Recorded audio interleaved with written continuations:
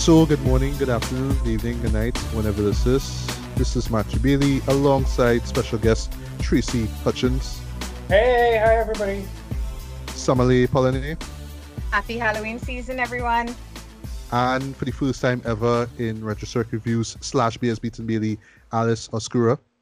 Hi guys, how are you?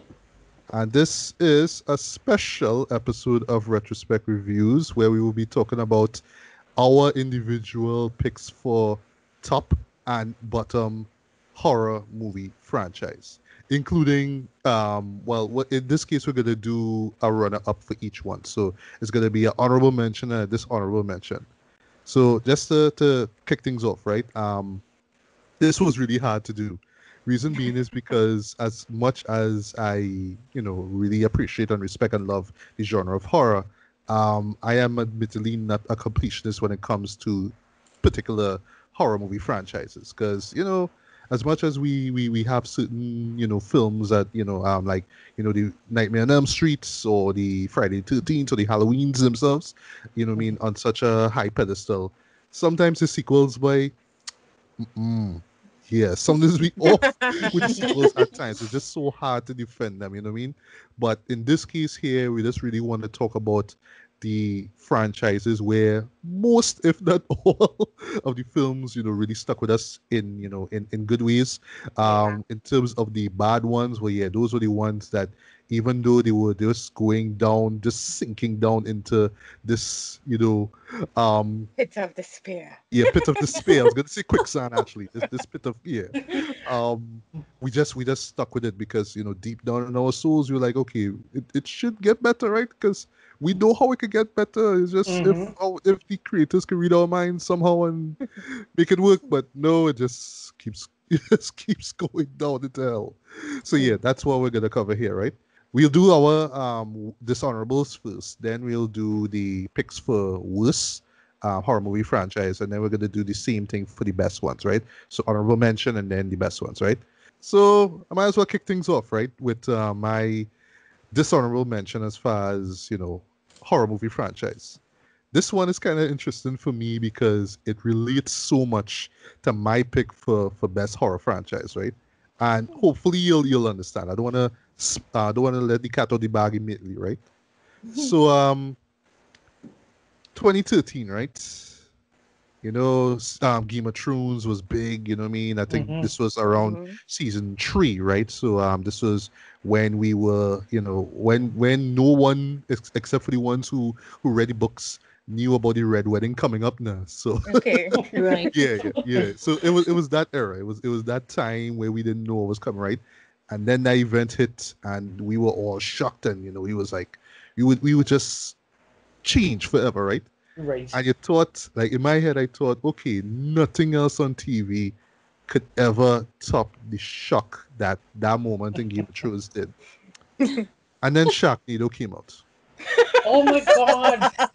Oh my Yes, God. folks, my dishonorable mention is the Sharknado franchise. I did not even remember Sharknado as a franchise. Oh my God. No. My goodness, it's But- a but- franchise. No, it's like my brain wanted to block it out. I know, right? But- and I don't want to take it. I don't want to take it. But Matthew, this is the horror film. No, it's just a dumb sci-fi movie, right? but I mean sci-fi in terms of the It's station. qualified.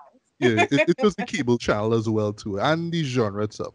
But I mean, at the end of the day, it's sharks killing humans. I mean, it's horror, right? It's been horror ever since it was introduced in Jaws, right? Since it was in Right. Deep Blue Sea, right? It's in horror, right? Even though in this case it's just the least horrific thing you'll ever see, right? But I'll get to the Game of Thrones stuff in a little bit, right? But yeah, Sharknado came out. I remember the hype surrounding this thing, right? And I mean, back then, you saw the little creature features that sci-fi would pump out every weekend, right? But this one in particular was different, man. I mean, it was a friggin' tornado with sharks in it. I don't know, like there's no way it could talk anything beyond that though. It's just this is what it is. So is either you want to see it or not, right? So I checked it out. I watched it for myself. I had a blast actually. I was laughing my ass off for this, right? It was so funny. It was so bad as well too. But you could tell in the back of their minds they knew that they were making a bad movie. I want to say Yes. the production company, the infamous the Asylum, yes, you know what I mean, who has been responsible for making films like this, right? And mockbusters, sorry, over the past decade or such, right? Yes. Mhm. Seeing Ian Ziering, who I mean, people That's the forgot name, Zuring. Isn't it since pronounced that. iron? I always wonder about that. I could swear I've heard people say iron zering. It's such a It weird thing. Ian. I don't Okay, I know. call him Ian, right? But yeah, I should never um, pronounce his name. yeah. But I'm wrapping up. Don't worry. I don't want to do a whole essay about this thing, right? Tara Reid in it as well, and just the premise was just so crazy, right? But they really had me at a tornado with sharks, right? And not just that, right? The tornado keeps moving across from like state to state, dropping sharks, and they're moving on land, not just water. Mm. When they fall from the sky, they are chopped. They are like literally like gulping at people's heads and limbs and stuff like that, and it looks horribly bad, but it's funny as well. But the moment where I said, okay, this is something that's groundbreaking, right? So I got to spoil something here. Near the end of the movie, right? There's a moment where our hero is trying to save this a side character by the name of Nova, right? She got swallowed 5 minutes ago, right? Five Mhm. minutes Oh my ago god, I by a think I know shark, this right? scene. Mm-hmm. Yes, I remember He is this. on the Yeah. ground, that chainsaw. Remember Yes. chainsaw? Remember the weapon chainsaw in this episode, right? Mhm. Yes. He jumps into the mouth of a shark, right? That is aiming at him, cuts his way out of its stomach, and pulls Nova out, who is unharmed except for just blood all over her body. Mhm. First time I saw that, guys, my jaw hit the floor. I nearly went insane when I saw that.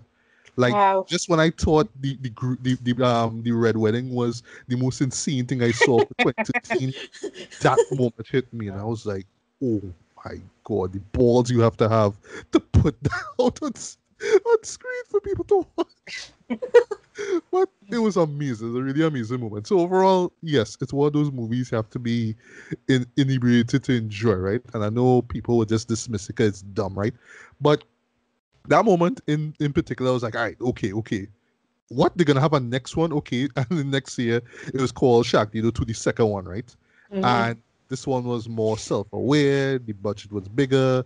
They set it in New York instead of LA. They had tons and tons of cameos, and it just felt like everybody was just winking at the camera. But at that time, though, people just picked up on just how fun and dumb it was. That the premise was, right? Even though Mhm. technically it is a remake, kind of the first one, or so reminiscent of my pick for best one, right? Mhm. So from that point though, what I noticed was how big of a cultural phenomenon it was, and social media Yeah. phenomenon as well too. Because yeah, in between the breaks, the commercial breaks, they told sci-fi was saying, hey, go on Twitter, check and see what people were saying about it, right? And Mhm. from then I was like, oh, okay, this is what they're trying to do. They're trying to create a cult film, a cult classic now, like Right. right in front of our eyes. And I thought that was quite fascinating how they did Right. that, right? I thought, okay, that was it. All right. And then they went to part three. Oh hell no, that's the title. Sharknado 3. Oh hell no. I say okay. That's literally Oh, how hell most of us felt. Yeah, I say, okay, True. all right, we doing a third one. All right, let's see if it still have energy in it. All right, it kind of does. They're bringing in more cameos. Okay, David Hasselhoff is in there. He's playing Ian. Well, his character name is Finn. Yes, haha, right? His name is Finn, right? Finn's dad, and they go. And also even more important, they went to space now. So we have sharks in space with No, you laser have to say it. beams. You have to say it like Muppet Show. Sharks Sharks in in space. Space.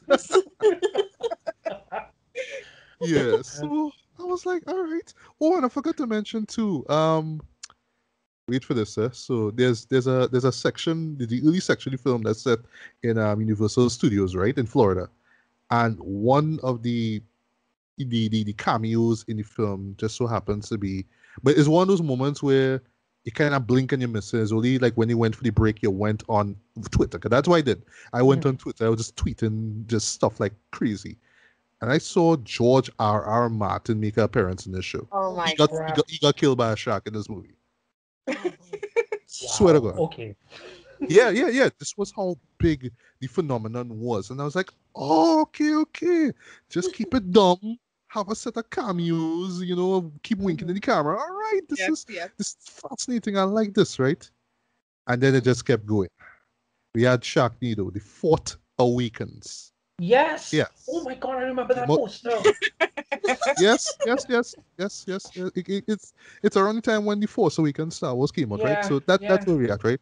And then Wow. the franchise, like if it wasn't going downhill at that point, it went Yeah. completely at this point. But all the ideas felt tired and stale. It is even to the point that the Sharknado itself will encounter different, like, so case in point. It has a moment where they hit a tornado, sorry, a volcano. So it turns The to a tornado hit a lava, volcano. yeah, Uh-huh. and it turns into a lava Sharknado. There's a moment where Wow. it hits nuclear waste and it becomes, I think, some nuclear Sharknado, some kind of thing like that. And throughout the series, there's always a character that would say, "That's a Sharknado," or "It's a Nado." They always do that, and it's so dumb, right? But yeah, it just went nowhere. It was just painfully annoying to watch. And I said, "All right, I'm done with this," right? Guys, But sorry. then, You know what I'm picturing as you said that? what? That Yeah. scene in Man of Steel where Jonathan Kent gets hit by a tornado and he's Oh yes, picturing yes, Oh yes, sharks yes. in no! the tornado. Oh, yeah. Poor, Take him poor away Jonathan one Kent. time. Oh my God. He Just to had to make save it people. He had to bad. save them. Huh? Yeah. But yeah, I told myself, all right, this is the fourth one. It has to end, yeah. And then it kept Nope. going because they had a sting at the end. Yes. Now we have Sharknado 5, Global Swarming. Oh, Is that the time traveling one? yeah, there was Yes. one, right? Yes, I remember that vaguely. God. Yeah, this was the nadir of the franchise where you opt for time travel to keep this story going. Yeah. You have stuff about talismans, and in the Egyptians there was a shark god that men worshipped, Oh and my goodness. this thing, and literally Finn and Nova, who shows back up, starts the event because they went in this cave a la Indiana Jones, Raiders of the Lost Ark, pull this thing out, and literally cause a shark needle to happen. And it kills a bunch of people in London. And, because we're in London, they have to drop a lot of, like, really, like, lame jokes like, oh, London Bridge is falling down. Oh Swear to my God, God. somebody says Very that in that funny. show. Yes. And how I know this is because I actually gave up on the franchise with the fourth one, but then with this review here, with this episode here, I told myself, all right, let me actually suffer through these last two. Let me just watch them out, see if they Mhm. actually have something of worth. And no, they didn't. Not even this one. Not even the final film, the last Sharknado. It's about time, which which actually is a two-parter because yeah, global swarming pretty much ended with the world pretty much being, well, coming to an end now because of a bunch of shark needles all over the world, right? Don't ask. Right. And our heroes now, well, Finn and well, Tara Reid's character, wind up in this portal because their son got trapped there, and they end up back in time in prehistoric days. This is where the new one, the last one, starts, and it is just this mind bleep of movie cliches and tropes, and it is just so incredibly insane, Dread. It's almost like they just lost the point of what made Sharknado great. Like at its core, it was just a simple, dumb premise that could have just lasted for 3 movies, but they just went in so much because they felt, yay, if we throw this at the fans will love it, right? There's even a moment in last film where they throw literally everything and the kitchen sink at you. They do that. Like a literal kitchen Yeah, sink. you see a literal kitchen sink Oh in my this God. big Inside gigantic at you. I remember. I remember when that one was coming out because what I used to do is I used to just torment my friends. Every time the trailer come out, I just tag all of them, tag Richard and tag, my friend Nigel and all of them, just be like, "Look, it's another one." And I remember they were going back to Noah's Ark and all kind of stuff in the time traveling one. I was like, okay, I can't. I can't. I can't. Yeah, I can't. it's a lot, boy. Especially those last two. It's just too much to take in, and you're almost wondering if it's just this half-ass effort to be weird and culty, right? As Yeah. opposed to just telling a story that will entertain its fan base, right? You know what I mean? Mhm. So Yeah. I imagine fan base just kind of jump ship. You know what I mean? After the fourth film, you know what I mean? Hmm. You know what I mean? Like, because Yeah. I'm sorry, at the end of the day, and I'll wrap up here. It's just one joke being told six times. That's what Sharknado is.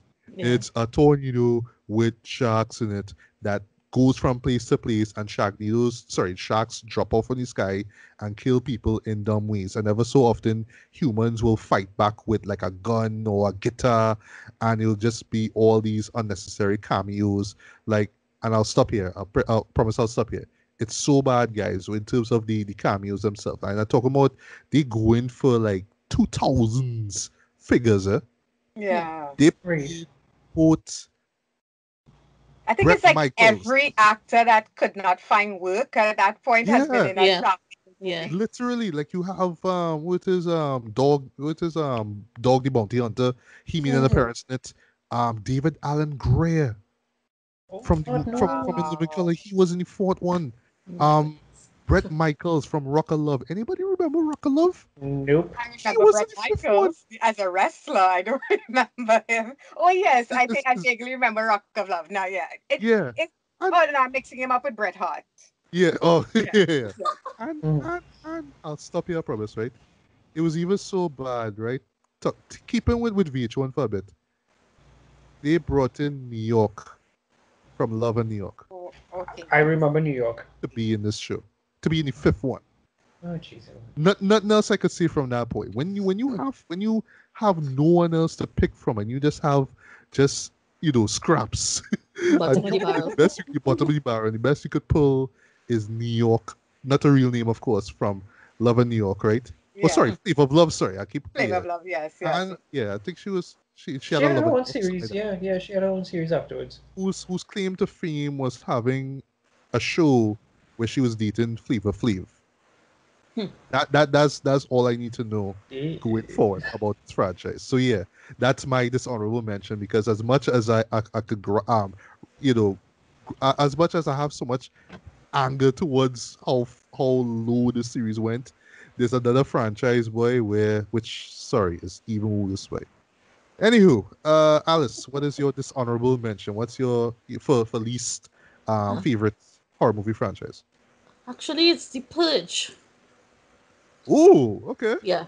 Yeah. I Well, I stopped at the third one. I haven't seen the last one. I heard it was the best, kinda. I don't It's know, a but it you tell me. splurge. was. I wouldn't say so. Nah. No, it wasn't. The only thing, the ones that had Frank Grillo in it, they Yes. mhm, were mhm. okay. That was the only Yeah, redeemable character in the entire thing. I don't like my thing about the franchise is I don't like the idea of the purge. Um, what it's endorsing. This Right. thing about this lockdown every year and you could kill anybody. I don't like it. I mean, it sounds weird coming from somebody that likes to watch slasher horrors, yeah, but to me, I just think that it's somehow it doesn't ring the right bell for me socially. I don't like what it's encouraging the entire franchise. Mhm. yeah. And there's so much flaws you could pick from it, though. Like, okay, Hmm. well, if you stay inside, then you won't be harmed. So why it is I have people who want to break inside my house to kill me now. I Exactly, mean, I don't want to exactly. be a part of it. That's why I endorse. So why you trying to kill Yes, me? so Like, leave me which happened in alone. the first film, Exactly. right? So yeah. Yes, exactly. And here's the other thing too.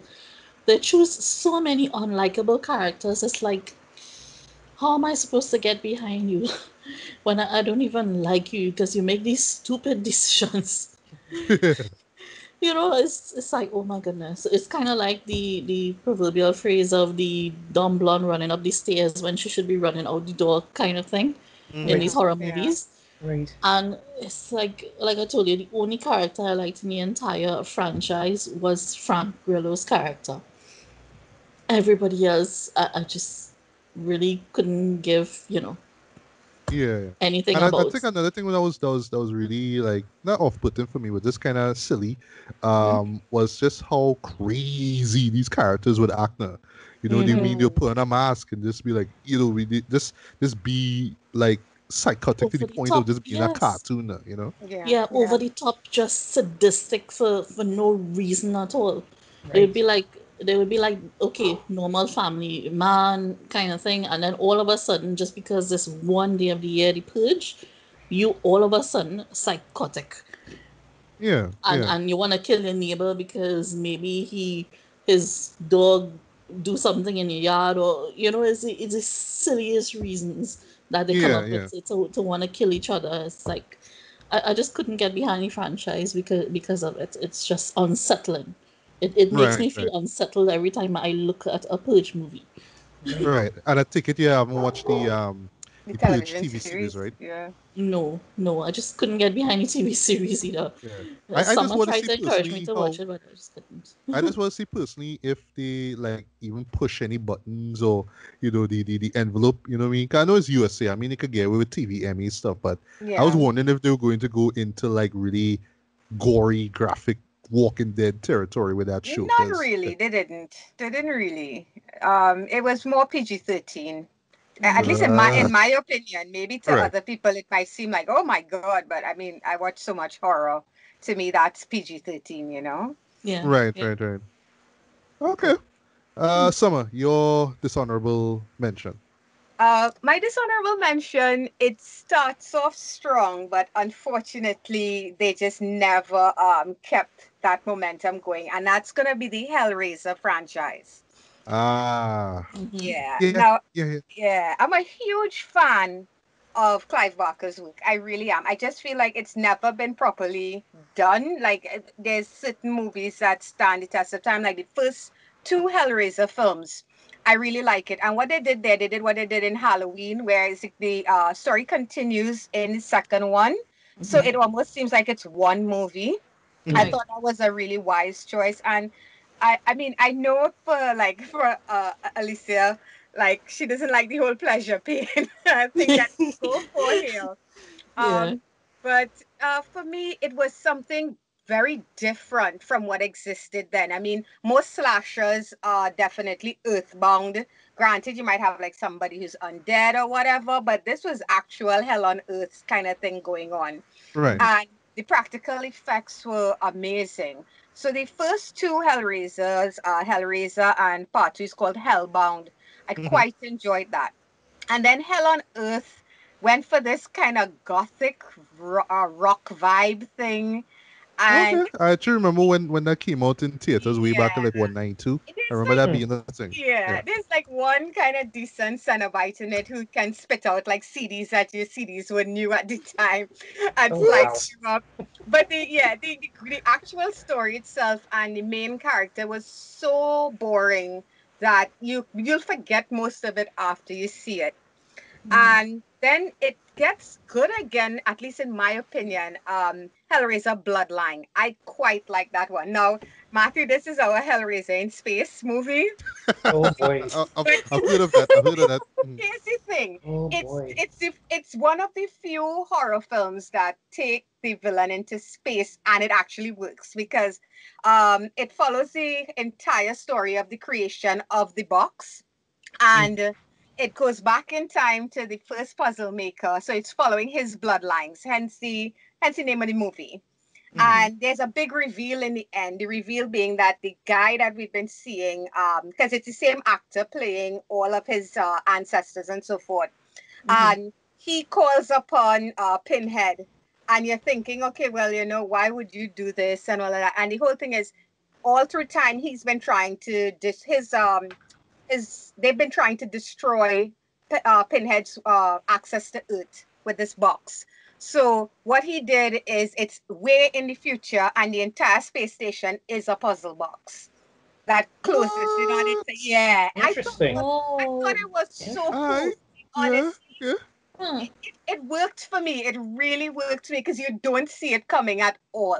you know, and the fact that it jumps into the future makes the space thing believable, kind of thing. This is a hell-based creature; it could go wherever it wants. It's immortal, so I like that. But after that, wow, it's a bunch of nothing. I don't know what went wrong, but I think there are like about 7 or 8 of these films.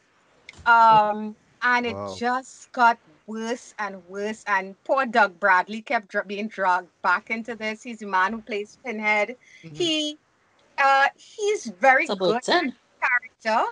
Is about 10 of them, right? Yeah. And it just doesn't work. Most recently, they had one in 2018 called Hellraiser Judgment. It's very low budget, but it's actually one of the better sequels. For even though the budget is extremely low, you could tell that there's passion there and that the creators really love the franchise, love the main story, I guess, you know. Right, right. But it's not enough to save this. This just went from bad to worse to worse to. I mean, I think the biggest sin a horror film could commit is being boring, and the Yeah. Hellraiser series gets very boring. So Right, right. after Bloodline, I gave up on it. I've seen all of these films, by the way.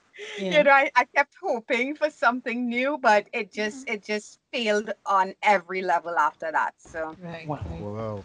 So that's that's one quick question, my right? sure. One quick question. Is there a Hellraiser? Like I was doing a little googling. I believe there's a Hellraiser that involves him going into the internet, the World Wide Web. Is this true? I think that might have been Hellraiser Hellworld, which was like part 8. So yeah, it gets they do the whole it goes on the internet thing like what the Ring did. um, Yeah, yeah. yeah. So like I said, they were fresh out of ideas. Hmm. My All right. goodness. So That Tracy, sounds like Heist. yeah, yeah, it does, it does. So Tracy, what is your dishonorable mention? Well, okay. Let me first say this. I was telling Matthew that in terms of horror, one, I'm the outlier because I very much enjoy sleeping. But I I like wish I could I yeah, no, I enjoy that. like I really dig sleeping. But I realized two things. One, there's a lot of stuff that I have watched that becomes that I go back and I look at it and it's like, wait, hold on, this falls under the horror category. So I was like, oh, this is actually interesting. So there's some stuff on my list here that I didn't even realize was actual horror. In terms of like the stuff that I would watch. That I would just put down as, oh, this is really cool, or this is really interesting, or this was a Right. cool concept.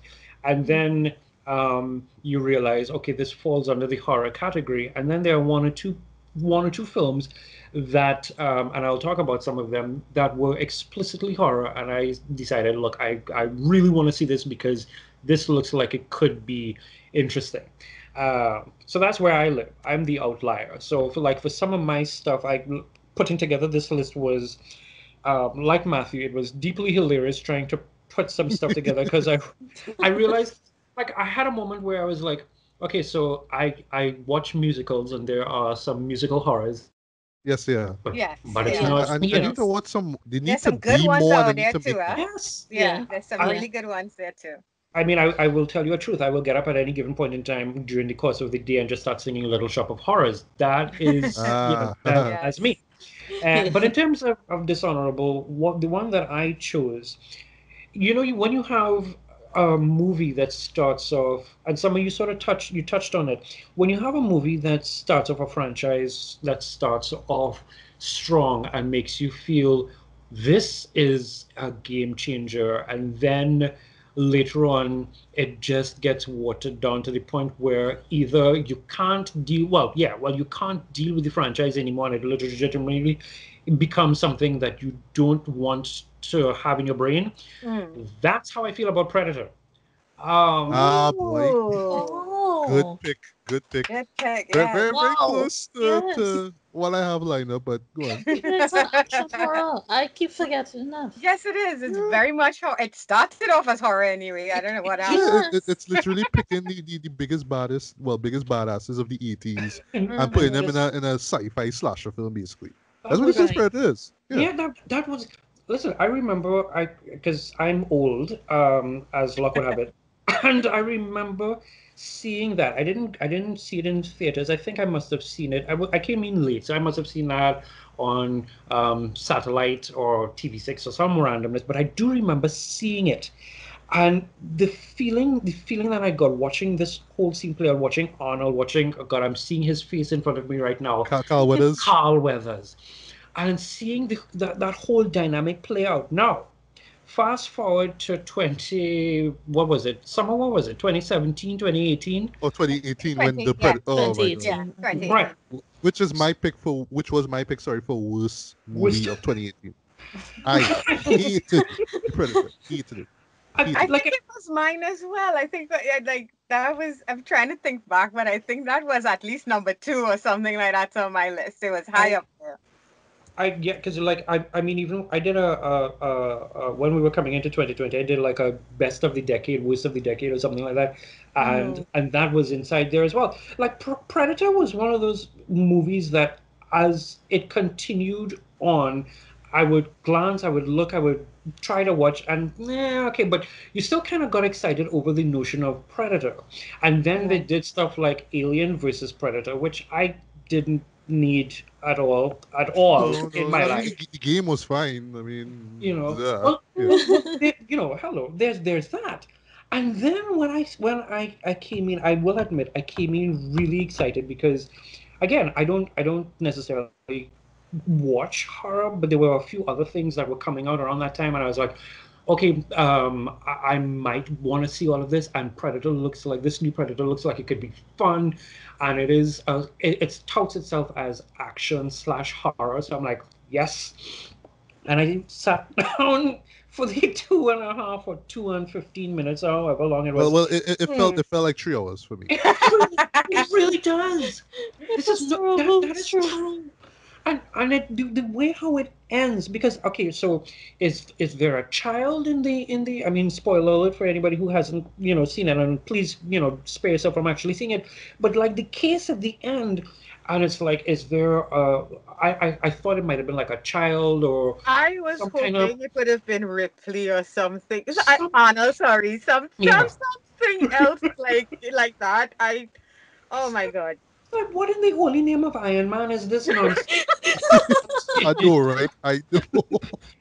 I was like, I can't, and it really sucked Mm. because you would, like, if you go on TNT or one of those other stations, they will, especially during this month, they will bring for you the original Predator, Yes. and just the idea of where it has strayed is one of those, is like, I can't even.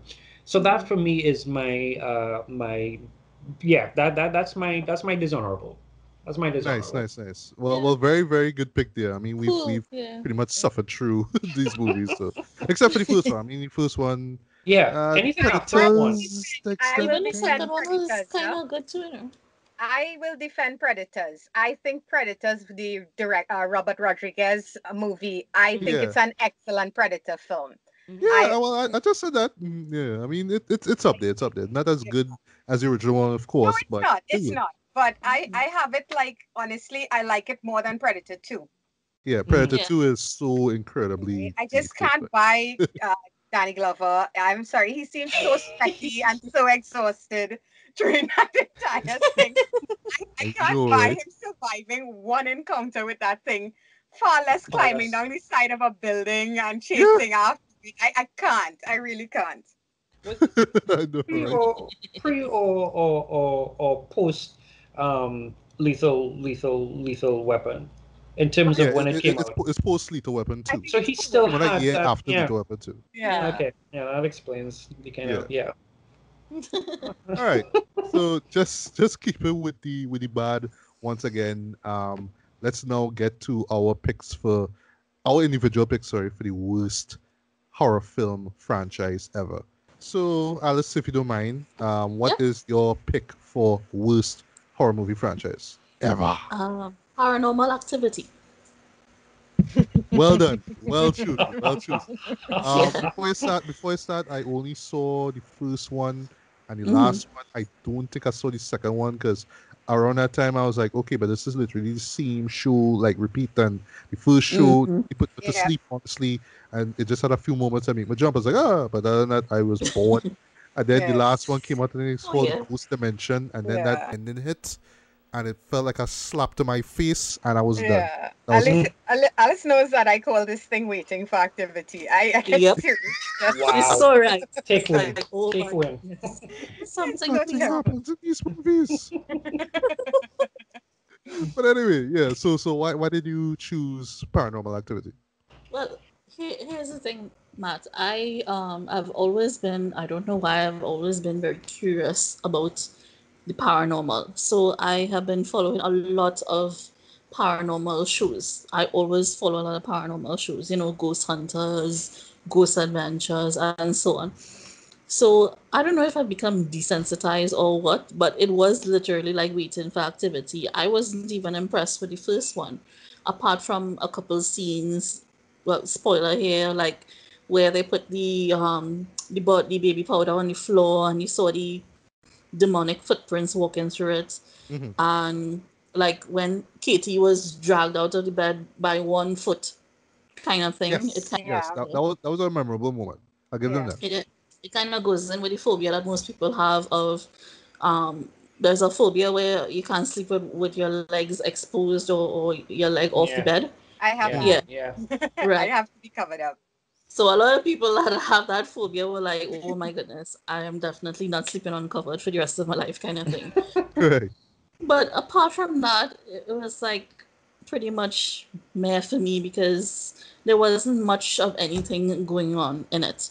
But there was this storyline that was continuing, which got you interested to watch the second one to see where this was going. Because it kind of follows the same family, Katie and Christy. Right. Even going into Right. even going into part two, it kind of follows more the sister Christy and her child being some kind of chosen something or the other, you know. And even then, the plot is so patchy, and stuff doesn't happen. You literally fall asleep during the movie waiting for stuff to happen, Mm. right? The only thing that maybe shocks you is like the ending scene where Katie kills the sister and takes the nephew because he's the chosen one. So we don't know, the audience doesn't know what it is yet. Right. And the only other reveal is that maybe they might have been part of some spooky cult, and that was it.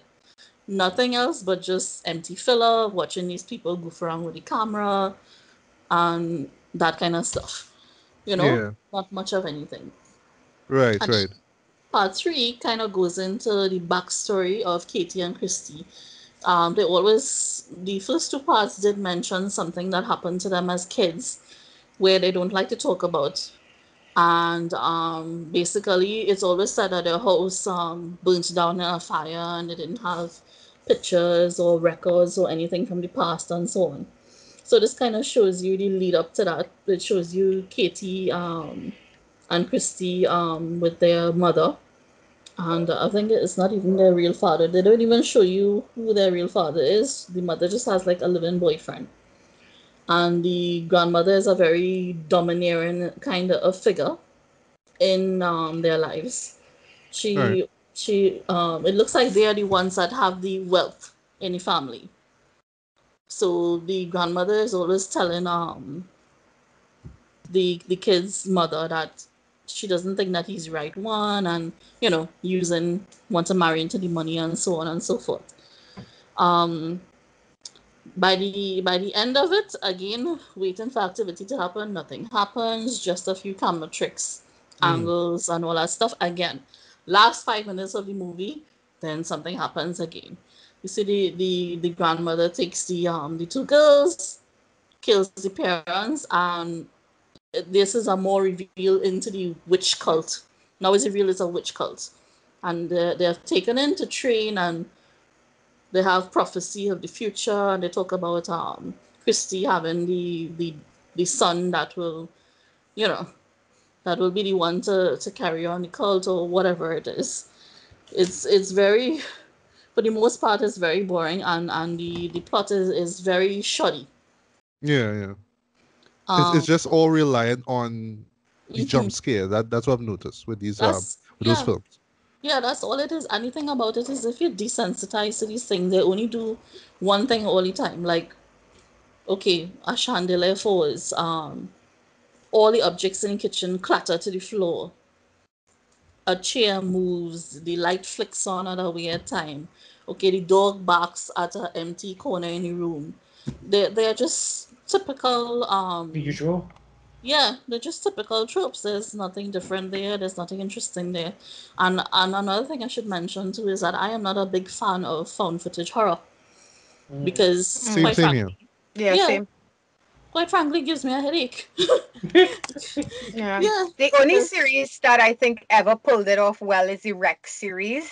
Mm-hmm. Yes, They indeed. they Yeah. they did it, because the thing about found footage for me is like, okay, if it's not within the realm of reality, like why would somebody carry around a camera and tape everything while they're being chased? You This is have it. to have a logical reason for that. Rex Mhm. killed it because she's a reporter and they have to tape what's happening. Right. Another one, I just had it in my head. Well, of course, we know Blair Witch. We know what that one was about. That one, that's a movie that triggered the entire thing. Cloverfield, it made sense, but Yeah. I uh, kind of like uh, Grave Encounters too. yeah. Well, that's what, again, they went in there, they were ghost hunters, so it Yeah. makes sense. But so many films after that just figured, okay, this is a cheap way to make a film.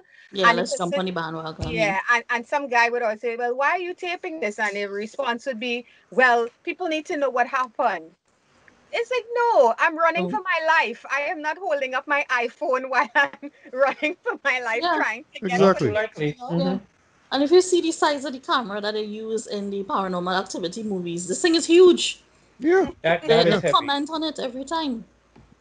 They never seen a camera so huge because if you look at the cameras that the YouTubers use, they're tiny.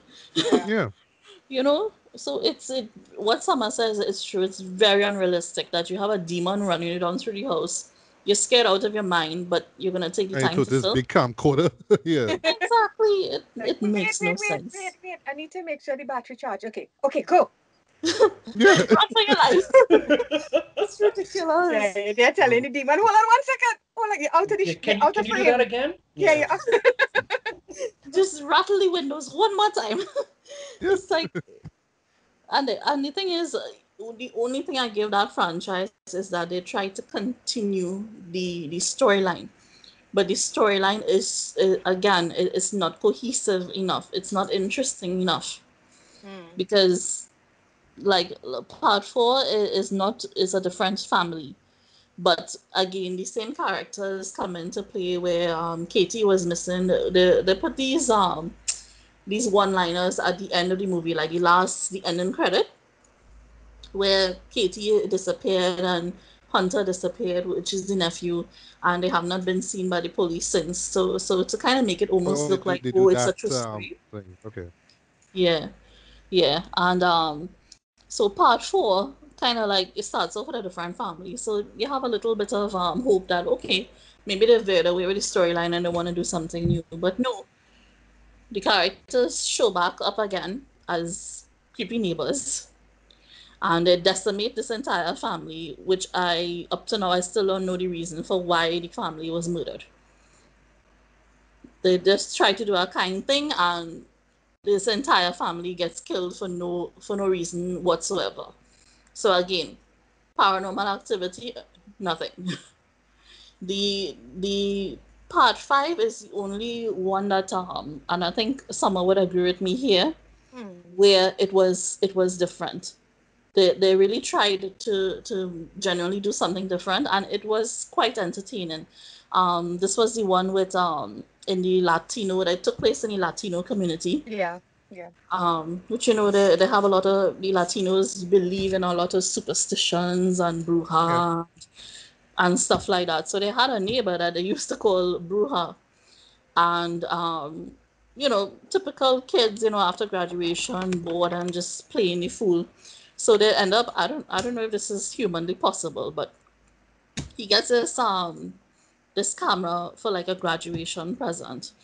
And he is able to somehow film his neighbor, who is the Bruja, doing some kind of weird ceremony on a young woman. It's putting some kind of symbol. It looks like a circle and a triangle on her stomach. And Oh wow. yeah, so they see that they get a little freaked out, whatever. But he has the footage, and then one of his friends from school, it looks like he jumps off a roof and kills himself. I think the friend's name was Hector or something like that. So they all reeling and so on, and they started to want to do investigations because the guy was their good friend in school, and he had no reason to do that. So curiosity killed the cat, and they break into this Bruja's apartment, and they find this book where it looks like a normal notebook where like leaflets from some kind of spell book or something have been stuck in, and the Bruja was like writing her own notes at the side.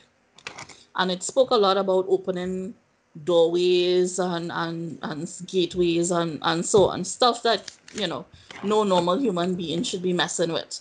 So this is where that movie actually has a strong point in terms of it speaks about something else other than the cult. It was speaking Right. about doorways and dimensions and so on. But again, I don't want to waste my time looking at some silly teenagers that should know better than to be messing around with that stuff. Because again, if you grow up in the Latino community and your parents and grandparents warning you about these things, you're not going to want to go around and mess with them. So Right. yeah, you should know better kind of vibe.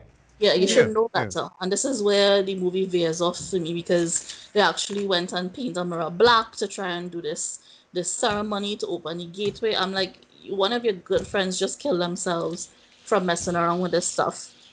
Why are you going to do this? Why? It doesn't make sense. You know? And then after they do this ceremony now, the lead character, Jesse, starts to get these supernatural powers. So he's like defying gravity, and they get almost mugged coming home one night from exercising. And when one of the gangsters tries to grab him to beat him up, he actually gets pushed away very violently by an invisible force. So basically the thing is that he has become possessed by something from whatever they were messing around with, and it's protecting him. But like normal airhead teenagers, they're like, oh, he Yeah. has superpowers now. He could fly, he could do this. So it's like, oh my goodness, really, So really. one sec. So is it that the film is trying to be like Chronicle in a sense? I'm not studying that. I Ooh, don't look at me know. and my powers, and now they're gonna corrupt me because movie. Yeah, Give me that kind of vibe though. yeah. I really don't know where they were going with it, because it did start off solid. It really did start off solid, and then when they started messing around, I'm like, at this point, guys, I can't feel sorry for you because you went messing around with stuff that you shouldn't, you Right, know? Yeah. right. So, but again, it was one of the more enjoyable ones out of the franchise until, that fell. And even the way it ended was just ridiculous because, again, they brought back the Katie Christie thing where at one point, where it's like the last part of the film, and you see the kids, you see Katie and Christy as children, their faces with their eyes all blacked out and stuff, and they bring back Ooh. the witch cult and all that stuff. Exactly. So they still kept the storyline. The one Oh, that that's you nice. saw, Matt, the last one, Ghost Dimension, um that one, again, The this end stupid of that camera. movie. The end. That end. Yes, Well, finally. I'm not gonna see it. So tell me, what is the end of that movie? Well, the basically everybody dies the same stupidness. Everybody dies again. and then they show you the Okay. witch cups. That should be So the tagline for this. yes, Everybody dies. Everyone. everybody Exactly. dies. Everybody dies. And Katie and Christy shows back up again to say hi to the fans. So in Ghost Dimension now, the stupid big camera comes back, Yeah. Mhm. but they go into Come a on, little bit really? more. Yeah, they go a little, and it's in our timeline because if I'm not mistaken, I think that was 2018 as well too when that movie came out. Oh boy. So this I this think it was a little. I'm probably wrong. I think it's like a couple of years earlier. I'm not sure. yeah, I have to check it again. I didn't write down the year, but it's like okay, it's in our timeline. We like I told you, we have neat little cameras now. They're putting up. This one takes place around Christmas. There's always a little kid around, so the family has a little girl, and as usual, the kids start off nice and happy and sweet and untouched, right? Until they find the same stupid big camera in one of the boxes when they're decorating for Christmas, and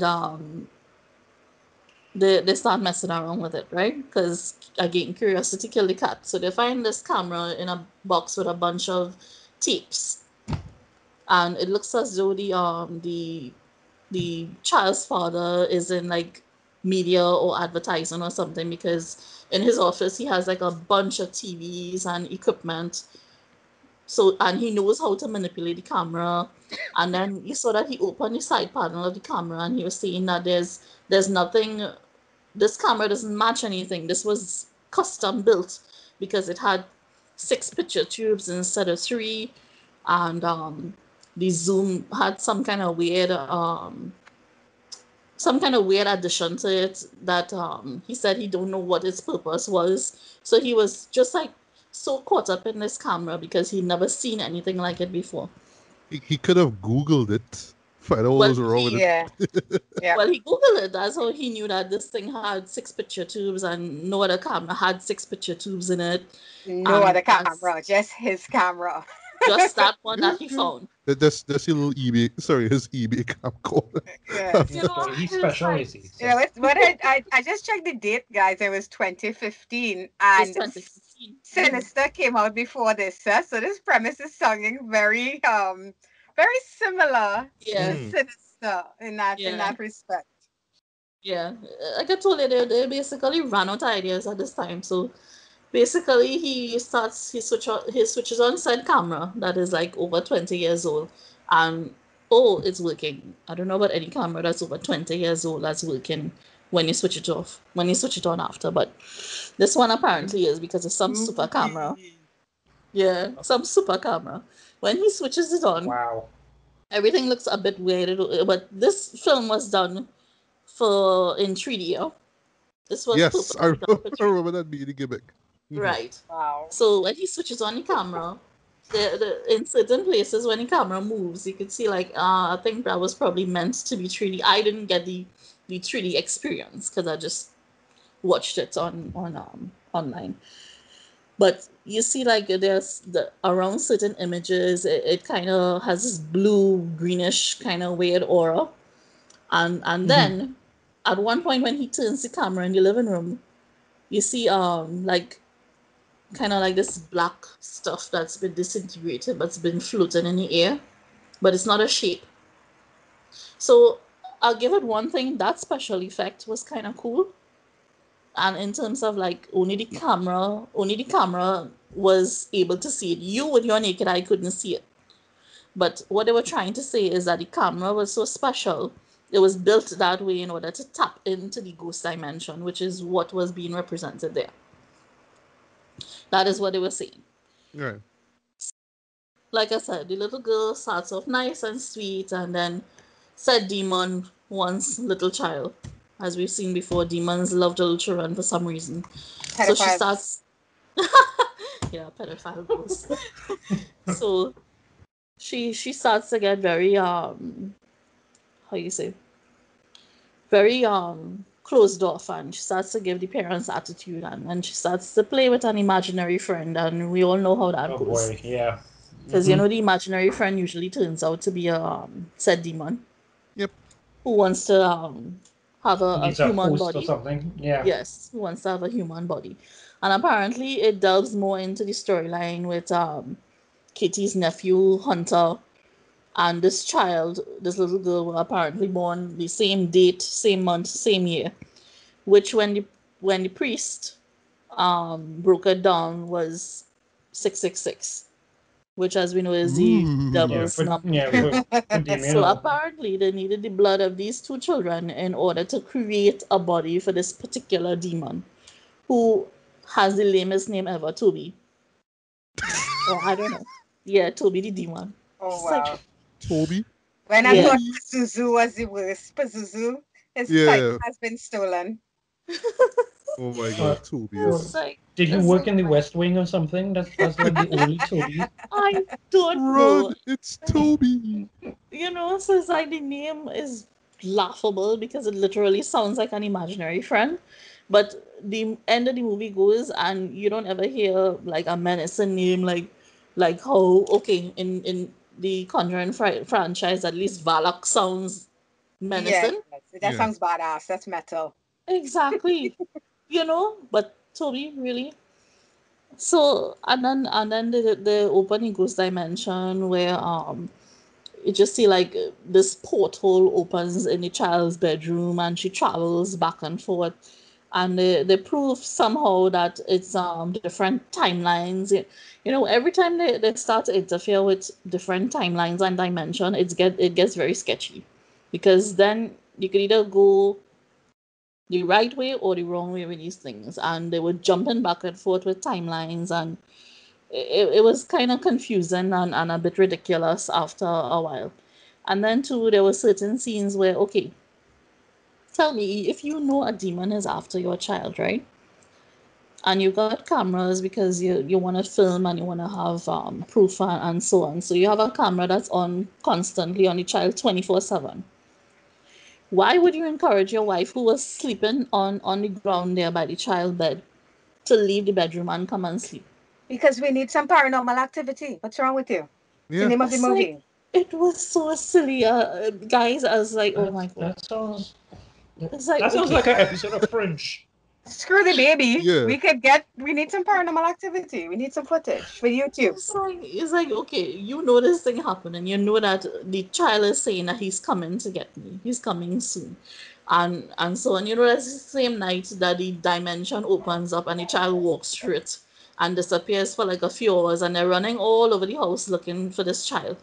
And I'm like, why did you leave your child? You're a mother. Mothers, mama bear protective mode. Mm. And you let your husband encourage you to leave the room. I'm like, really? Seriously? No, no, no. And then, like I said, nobody really survives these movies other than the children. So most of all the adults bite it eventually, because the demon, they try to bring in a priest. And that special effect was cool because usually in these things, when you're trying to exorcise a demon, the electricity always cuts off for some reason. Yeah. So the camera has a night vision lens, which we knew from the other parts. So it didn't surprise me that they brought that back. So while the exorcism is going on, the night vision is going, and you get at least one cool shot of the demon being exorcised just before the poor priest gets killed, and they trap him in a circle where they say is he can't come out of that circle. They kind of like bound him, and they were soaking the sheets in a bathtub of holy water, because the priest blessed this water and said soak the sheets, because when the demon is trapped in this circle, they want to throw the sheets soaked in holy water on him and then banish him back to the pits of hell, right? Well, Right. I don't know if this is a super demon or what, because they did what the priest told them, and the demon still escaped and jumps into one of Oh the adults, man. and then starts killing them off one by one. And eventually, the portal opens up again, and the child goes through it, even with her mother calling her, because she's like gone at this time. And the mother walks through the portal as well too, and she ends up in a timeline of where Katie and Christy were children, and they were with the grandmother in this house living with this witch cult, and they're trying to do this the ceremony, right? Because the little girl disappears, Right. and I don't know, in all this, she remembers to pick up the camera and walks into the other dimension with the camera, by the way. So all this is being filmed with said camera. That's hilarious. Yes, it is. Yeah. It's absolutely dumbfounding because I'm like, yeah, your child just walked through into another dimension, defying all the laws of science, and you still have time to pick up this stupid camera. So she walks through with the That's camera. for the audience to see. The audience needs to see what the camera, what the camera pick it up. I'm like, geez. And then she goes into the house and she sees a very creepy, I think it's Katie, down at the end of a hallway telling her that she's too late. And she's just going around the place calling for her daughter, calling for her daughter. Nothing. And then she starts to see blood dripping from the ceiling. A little bit, not like over amount, like gory amount. Just like a little bit. So she's like, what's going on? What's going on? And then eventually when the camera pans, she sees the daughter there, telling her, "Oh well, it's finished, mommy. They only needed some blood to give him a body." Right. So meaning Toby, to give Toby a body. So she's still there with this camera, saying, "Well, they need to get out and so on, and panicking and all that." So eventually, like all women, that start to scramble and fall into everything and you know. And then eventually she throws down the camera. So we see the camera lying on its side, but still filming her. But she's in the darkness now. So she can't see. And then Toby, apparently now with a whole body, we can see is like, you just see a man's legs, right? Comes Right. from some god alone nowhere. And holds the mother up, snaps her neck, pelts her away, and the child has no reaction. She just holds out her hand and says, Toby. And then she holds Toby, the demon's hand, and they walk away into the darkness. Happily ever after. And then the camera looks as Something though it about gets the camera looks as though it gets slapped away, and that is the end. And I'm like, And that's the ending that I hate. Just that moment with the camera being slapped away. yeah, because it's like, what did I just look at? Oh my goodness. You can see why this is my worst pick, because why? And they had so many of these movies, and guess what? They're planning a part 7 that's supposed to be released next year. But, Oh, but joy. why though? I'm Why? like, Why? yeah, that is exactly my point. Why? Why put us through this torture? Who are the brain dead people out there that keep supporting this kind of movie? What makes you enjoy this type of movie? There's nothing happening. And even the little plot, the little subplots that they keep trying to bring forward with this witch cult, the they messed up the entire storyline because they went on to this time travel thing with this dimension, jumping back and forth, and it makes no sense. It's just, I'm just like, oh no. And I had to watch it out because I had to kind of like prepare for this podcast. Right. So I was Oh, you literally, rewatch all of them? Oh, yeah. So I Oh, put myself, we, yeah. So I we, put And for we, that, I myself, give you a we, we, medal. we, we feel your pain. We really do. I I was give like, you a No, full BS. We medal. really, really do feel. yeah. Yeah. My husband was watching me like, what are you looking at? He said, you want to fall asleep on yourself. What are you looking at? I said, it's supposed to be a horror movie. He's like, really? But I don't see anything. I said, my point exactly. Uh, It's like, oh but my god. but all we could say is that the pain is over now. You can Mm-hmm. move on. You can live your You life, can right? breathe. Oh, thank God, You can yes. breathe. Yeah. Because I'm never watching those ever again. So, Sommerleigh, what is your pick for worst horror movie franchise? well, very quickly, I say I had two, but one won out over the other just for having the sheer numbers. My runner up was Jaws because the Yeah, only good Jaws movie is the first is the Jaws first movie. one. That's Yeah. Mhm. just a fact. But Even the the one fourth one, which is like notoriously like bad and laughable, Is is that the still 3D really one? bad. Yeah. Jaws 3D. No, no, But no. Jaws It 3D is came the after that third one. one, right? Okay, That's when next. Oh Yeah. everybody yeah. was on that 3D kick, Right. and whether it worked or not, and it really didn't work.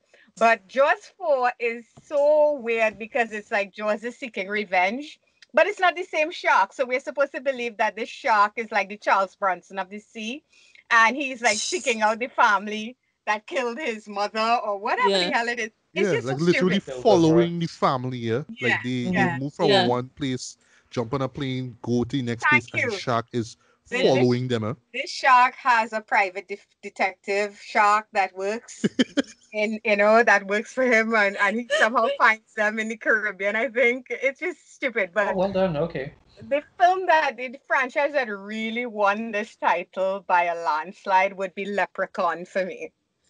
Oh yeah. Oh Ah, my goodness. Right? Yes.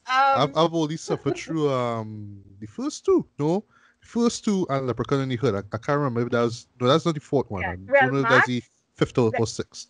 there are two in the hood smart, and because Really? it was so nice they had to do it twice. And this is me holding up the sarcasm sign in the background, but there are 8 of these movies, and I've seen them all. Oh Right? my. So For you. I give props to the first film.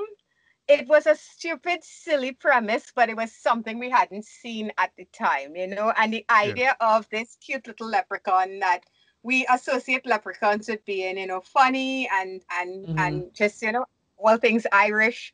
But to see one as a villain, I mean, it was interesting. And Warwick Davis really sells the part. He really Mhm. Yeah, does, yeah, yeah. He Yeah. does. He does. Yeah. And I mean Um, Jennifer Aniston, right? I yeah, mean, yeah, I think this is her yeah. film debut. Granted, she hated it. So she hated the fact that she was in this so much. She tried to have her name removed from this movie. Oh Yeah. boy. And Wow. when she hit it big on Friends, they reboxed it and put her face big in the middle, starring John Jennifer Oh my Aniston. goodness. Yeah, Ay, ay, ay. Yeah, right. no. Damn. So this second one, for whatever reason, he's looking for a bride. Guys, I'm not gonna go into the details on these things other than to say it's so bad. The acting is bad. The premise is ridiculous. I get going after the gold, but somehow they come up with some background where he needs a bride to get more power. So it's Yeah. just stupid.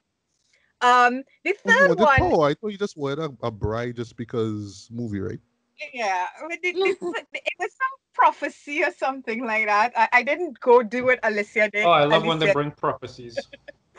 I did not rewatch any of these, but they're in my memories. So this third one, I actually kind of dig the third one because the third one is set in Las Vegas, and I thought it was a perfect setting for a character that's based on greed, So Right. it Yeah, actually that it makes sense. actually works pretty well. There's some fun effects in there, some cool kills. Mm-hmm. Um, but like I think there's one where there's somebody who's like vomiting up coins like a slot machine. It's ridiculous, but it's fun. Mm-hmm. And then they didn't wait very long to take our boy into space, which happens in Ah, part yes, four. the infamous Leprechaun 4 in space. Yes, Yeah. and Best title ever.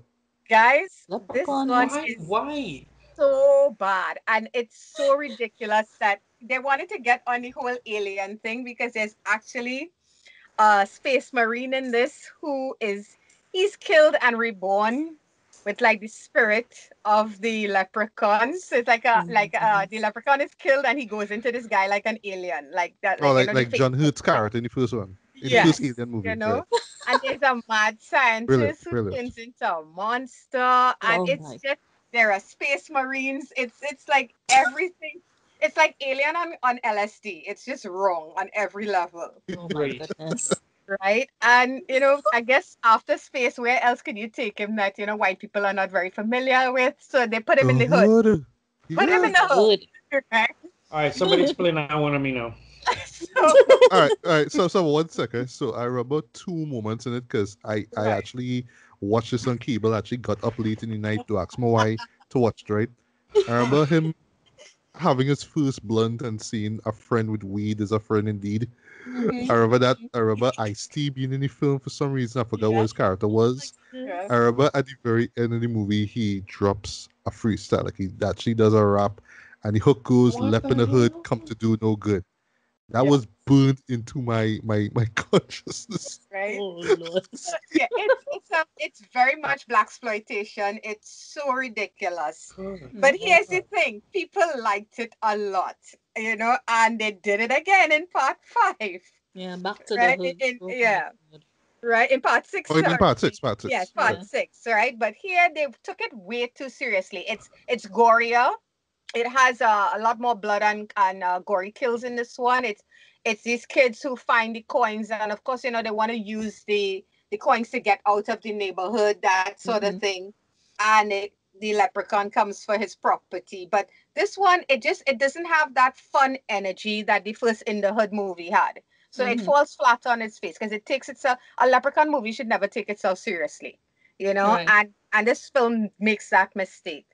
Actually, this is the last time that Warwick Davis stars as a leprechaun. Right, because in seven, they have this guy named Dylan Post, he was a part of the WWE wrestling. He was known as a character called Hornswoggle. Hornswoggle, Yep. right? Mm-hmm. Yep. Mm-hmm.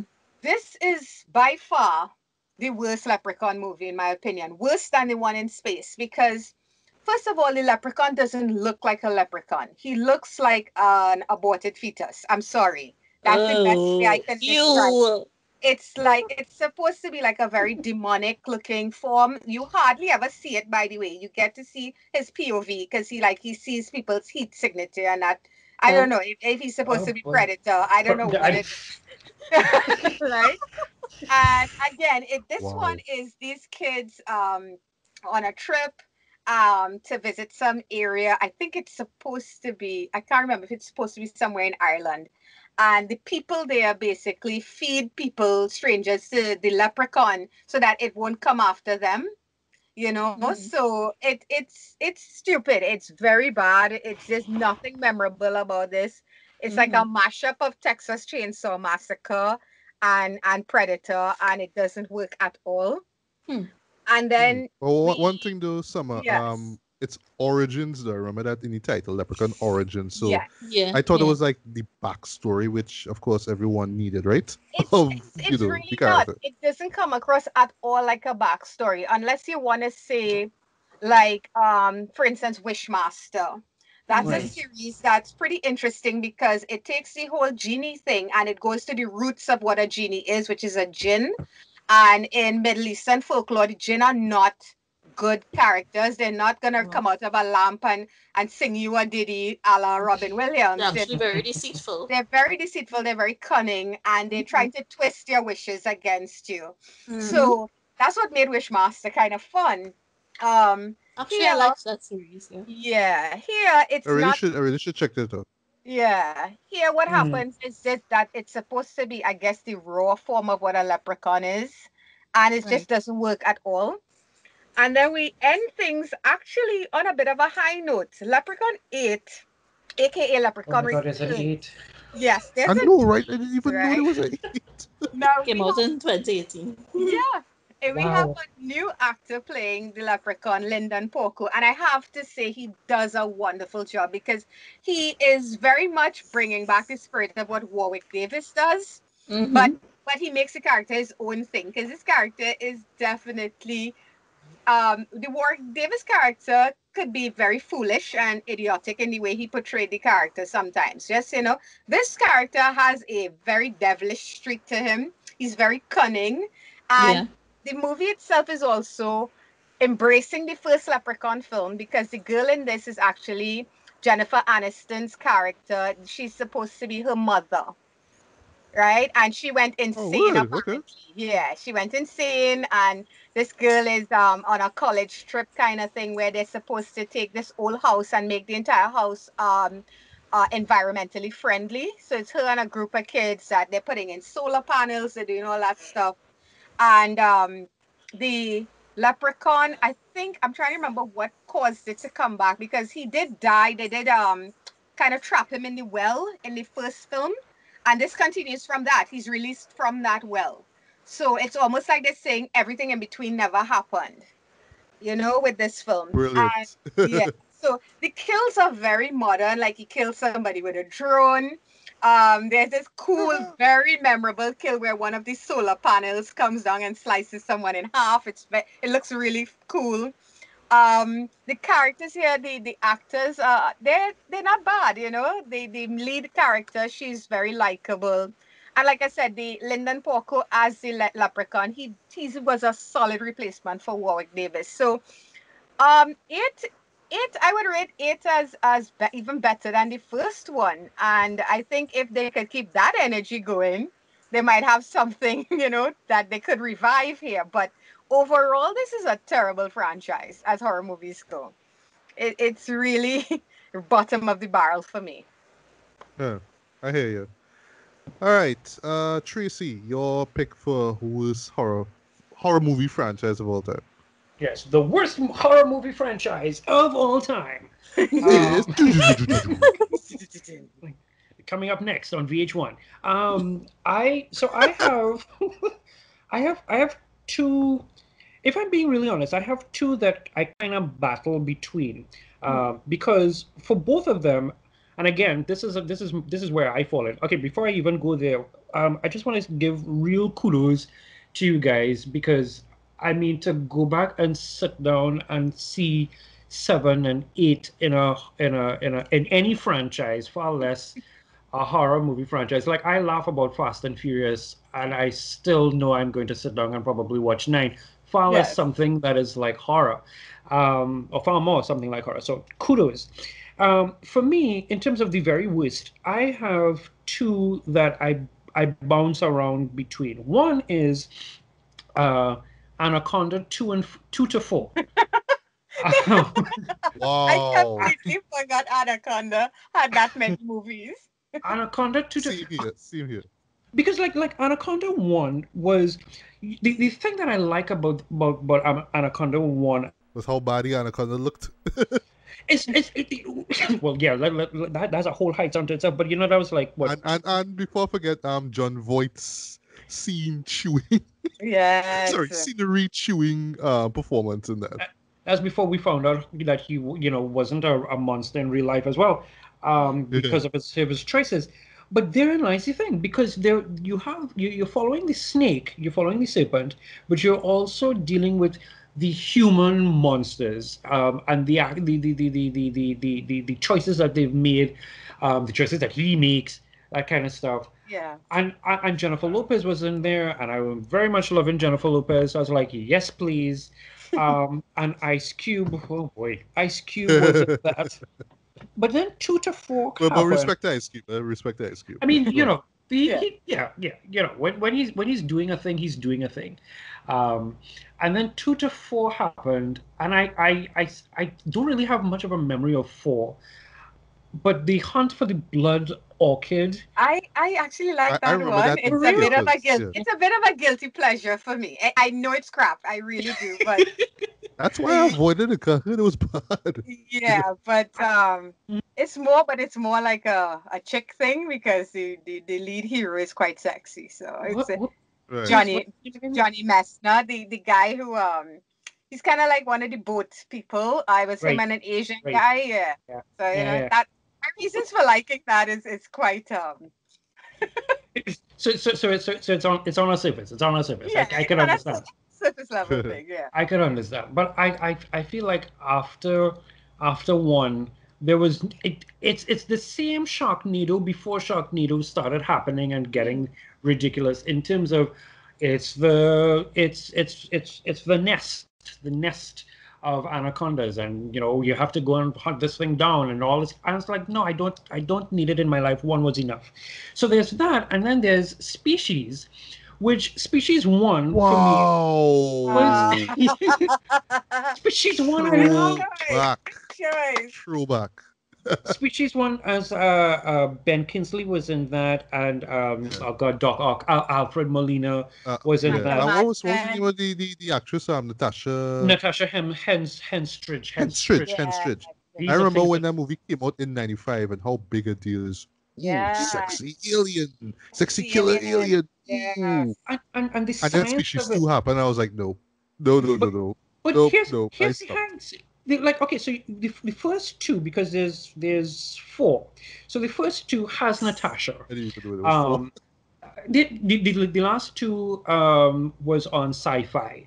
So Oh, okay, direct to video. and then they I made got it. Yeah, and then they made a DVD kind of randomness, but they premiered it on Sci-Fi with good reason.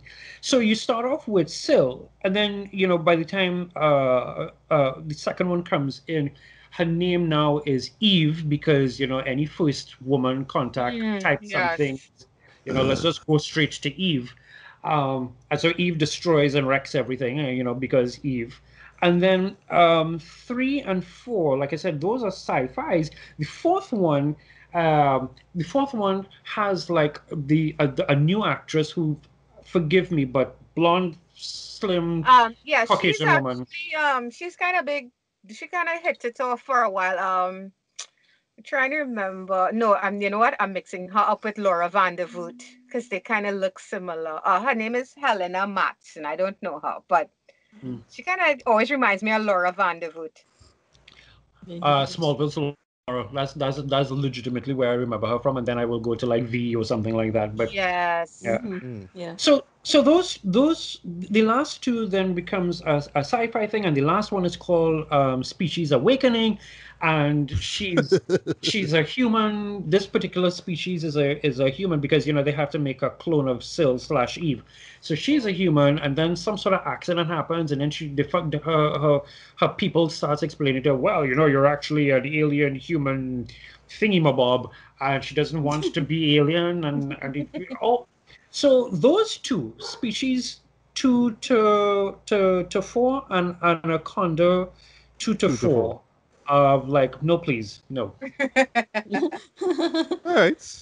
Well, my own, I'm actually gonna keep it short and sweet. Reason being is that I saw these movies once. Well, sorry, I saw two of them once. The first two once. Sorry, more than once. Oops. So the others, I should say, yeah, I saw the others once, and I remember little to nothing about the plots and whatnot, right? But I remember how little I enjoyed them. My pick for the worst horror film franchise goes to, and I know this is an easy pick. I know I just going for the small fry. I know, but trust me when I say this deserves to be on my list. Resident Evil. Oh Oh boy. boy, Yes, Oh, yes, yes, Yeah, yes, yes, yes, boy, yeah. yes. boy, oh boy. I'd go with that one. I'd go with that one. And here's the thing, I will confess something. I have not played Resident Evil games. It's not like Me I was neither. never interested. It's just time and lack of a proper, Matt, Matt, Um, one barely has anything to do with the other. Trust me. I've played the games. I One know, barely has I know, anything to do with the other. I know. But here's the thing. At least, okay, so because I didn't have the right console to play it, right? Because I wasn't on the Resident Evil 2, hype train and all that kind of stuff, right? I told myself, at least with these films, okay, so they're not sticking to the source material. All right, I get that with the first one, okay, but at least at some point in time, the films will get good enough that I could actually one day say, all right, let me actually play the game and see, kind of contrast and compare, right? First one came out in 2002, Paul W.S. Anderson, not a stranger to the, to video game movies. He made Mortal Kombat, which still arguably is the best video game movie ever. That's not really saying much, True, true. unfortunately, but he did his thing, right? One. One, yeah, Yeah, yeah, the first one. the first one, right? Yeah. And at the time when I saw it, 2002, I saw it on cable. I remember it being on Cinemax/HBO. I was like, all right, this works as a really, grimy, it's kind of grimy, schlocky, I should say, sci-fi horror hybrid thing, right? Mila Jovovich was the lead, you know what I mean? And everybody was like, oh, okay, can she play this character, Alice? And she played well, you know what I mean? She did her thing. Michelle Rodriguez was there too. She did she thing. She got killed, unfortunately. They had the cool thing with the grid, you know what I mean, with all these beams and just Yeah. always evolving and slicing people up and dicing them. That was really cool. The dogs and the liquors, whatever you call those things. So it was fine, right? And they had the nice little end scene where you realize, oh, you mean there's this bigger thing that's going on, and not just in this underground chamber thing called the Hive, right? And then Apocalypse came, right? I know for most Resident Evil fans, this is where the franchise fell off, right? For me, it's a dumb guilty pleasure movie of mine. I dug how it just was more action oriented. It's really, really dumb, eh? Really dumb. But I was like, okay, this is the kind of stuff I could watch on a Saturday night if I have nothing else to do. I know, just kind of shut my brain off and watch it, right? Extinction came Apocalypse out. also, sorry, not to cut you off. Apocalypse Uh, also has more stuff from the game in it than the other films do. So oh, strangely enough, okay. that people may not like it because there's a lot more game oriented stuff in that second one than in the first. Right, right, right. Okay. Yeah. And then we have Extinction, which I remember this was the first Resident Evil movie that I saw in theaters. Not the last one, unfortunately. And I really, really dug the backdrop for the film, which was this post-apocalyptic desert version of Las Vegas. Like that just blew me away. I thought it was really cool, right? Yeah. And I went in and I was kind of digging things, and I let the zombie birds fly. Yes, yeah. There's actually zombie birds in the show. I don't know why, right? Yeah, ravens or whatever it is. I don't know. I don't know why they were there, but they were there, right? And the show itself, like it was going good, and then it just started to fall off, and then it just ended, and I was like, but the thing is, because I went and expected this thing to be the end of the front of the series now, but no, they had a stinger. There's a fourth film, so yes, the franchise kept going, and we had Afterlife, which was the first Resident Evil, if I'm not mistaken, to be released in 3D. Right, this came out in 2010. This was one of the worst shows I saw in 2010. I remember watching this in cinema and just not caring about anything at all, even when they brought in that, because I'm not familiar with the games, this big hulking guy with this big axe or hammer weapon thing. Swinging.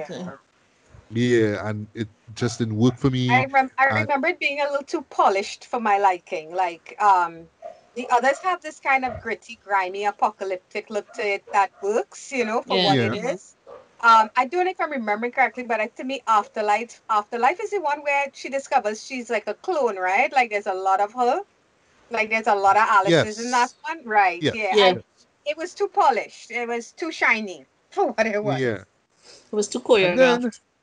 Yeah, exactly. It had this so stylized post Matrix. I remember Matrix ended in like what 2003, and we're still doing these slow mo shots and everything. Yeah. I'm gonna get to that in a bit, right? Actually, I'm gonna get to it now because we had Retribution 2 years later.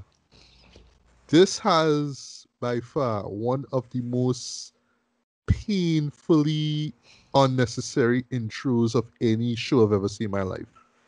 Where it takes the events, I believe it's the events near the end of the last movie, right? Which is set on a ship. And basically show everything in reverse.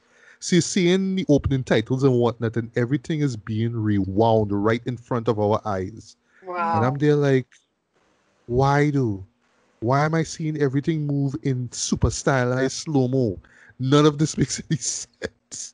And then from there, it was just generic trying to escape zombies, end up in one place, this guy betrays you, blah, blah, blah, and it just went nowhere. And there's another stinger, there's another film that comes up, and that would be the final chapter. And I was like, yes, hallelujah, it's done, yes. And that in itself was just trying to be this Mad Max thing. And it's even funny because this came out a year after Mad Max Fury Road, right? So you had the same sort of apocalyptic Alice on a bike chase being run down by zombies and survivors of the apocalypse, and try to do twists in the end and all these things. And by then I was just like, just finish. But you jump Retribution, you did Afterlife, then there was Retribution, and then the final chapter. Retribution is the one that I say had the rewind thing. Oh yes, okay, yes. Yeah. I know what I talk about. Yeah, but by the time filmed back to back with the other one, Matt. Really? Afterlife and Retribution. Yeah. Okay. Yeah, they were filmed back to back. Like a Lord of the Rings kind of vibes, like filmed it together kind of vibes. I don't know. It was just like they got the contract to do 2 more Resident Evil movies, and according to what I'm reading, he just like from the time he's finished filming the other one, they went right into filming the other one. Okay. But it still doesn't explain why they did that thing that confused Matthew so much. Yeah. And you really thought that would have been the end. They're just hearing about those 2 movies back to back. But nope. Final chapter. They had to let me know that was it. That was the end. And I was so happy. I hated that movie overall, right? And yeah, you know what I mean? So just 2 good shows, two passable guilty pleasure movies. That would be the first 2. And then just 5 other just garbage fires sorry, four garbage fires of movies that call themselves Resident Evil. So yeah, the franchise fell off really, really hard. It more or less slapped fans in the faces. Sorry. By then it just clearly was just this way for Paul W.S. Anderson and his wife Mila to just make money off of poor, cinema goers who just want to shut the brain off and just enjoy a film, you know what I mean? But nah, man, there's no excuse for this, and it's even worse now. Endings here with Monster Hunter that's supposed to be coming out by the end of the year in theaters. Yeah, that's all I have to say. Yeah.